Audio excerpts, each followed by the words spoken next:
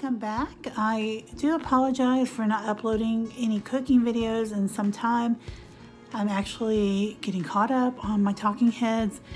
So you're gonna start seeing a video or two a week for the next probably 4 or 5 weeks to try to get caught up. So anyhow, if you are new to my channel, welcome back. My name is Betsy. I love to cook and to entertain people. I bake some. I don't enjoy baking as much as I used to. I got sick a couple years ago, and ever since then baking has not been something I've thoroughly enjoyed, but I do love to cook and definitely love to entertain. So, all right, we'll go ahead and get started. I do appreciate you watching. All right, this is a very easy recipe. So I'm going to take a large mixing bowl and I'm going to melt a stick and a half of butter, which is 3/4 cup, in the microwave, and then I'm going to add 2 boxes of Jiffy cornbread mix, and to that I'm going to add 4 eggs.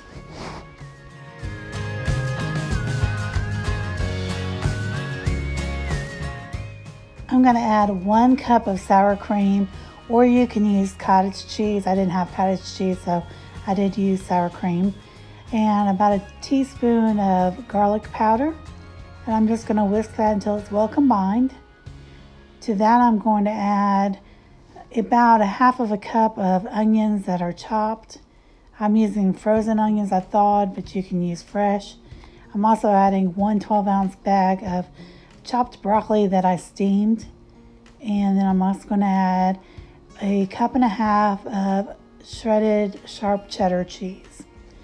And I'm just going to mix that until it's well combined. And I'm going to spread this in a 9x13 pan that I've sprayed with nonstick spray.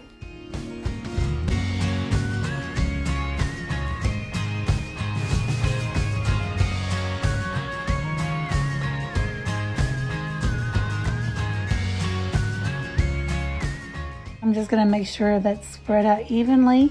I'm going to bake this uncovered at 375 degrees for about 35 to 40 minutes until it's golden brown. And I like to serve mine with soup. And I will link down below the recipe for this vegetable chowder. All right, thank you guys for watching.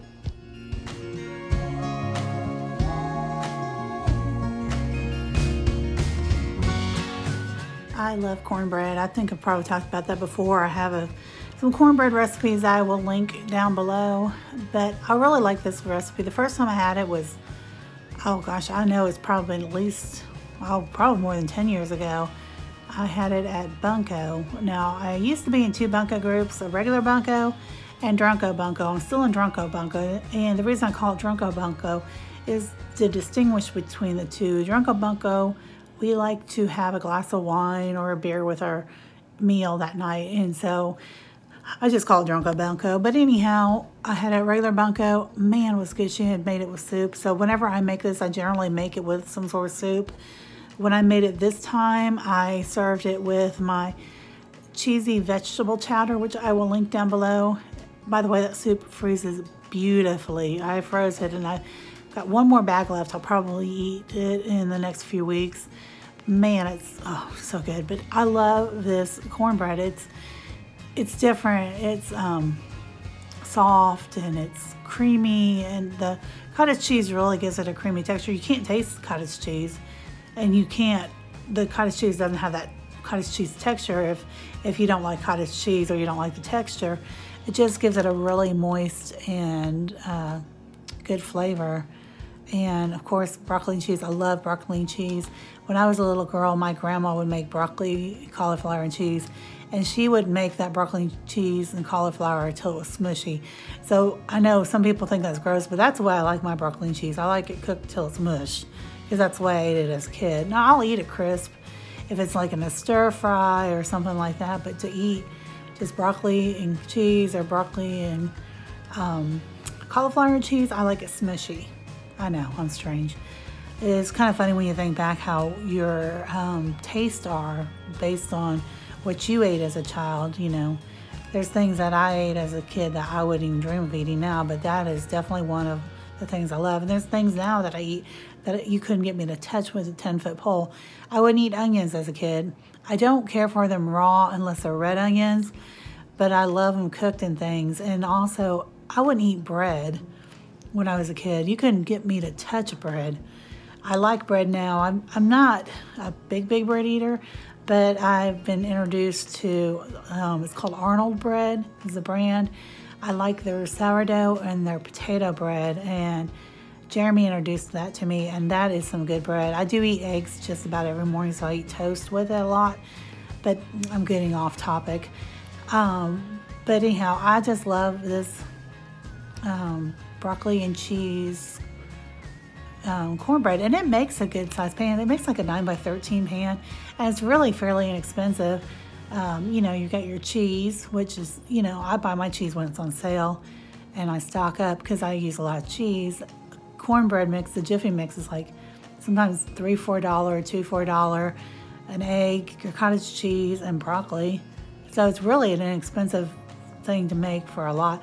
Another good thing about it, it also freezes really well. I ate on it for a couple of days, and then I froze it, and I just cut it into portions and froze it, and then when I wanted a piece, I just take it out of the Ziploc bag and let it thaw, and I'd have it with whatever I was going to eat. But anyhow, I'd appreciate you guys taking the time to watch this video. Be sure to give this video a thumbs up. When you interact with the video, leave a comment, leave a thumbs up, or even a thumbs down. It helps me in the algorithms of YouTube to get me out there a little bit more. My channel is definitely growing, so I'm very thankful for that. It's still a very small channel. It will likely always be a small channel, and I'm good with that. I do this for the love of doing it, for no other reason. And be sure to hit that subscribe button along with the notification bell so you're notified when I upload new videos.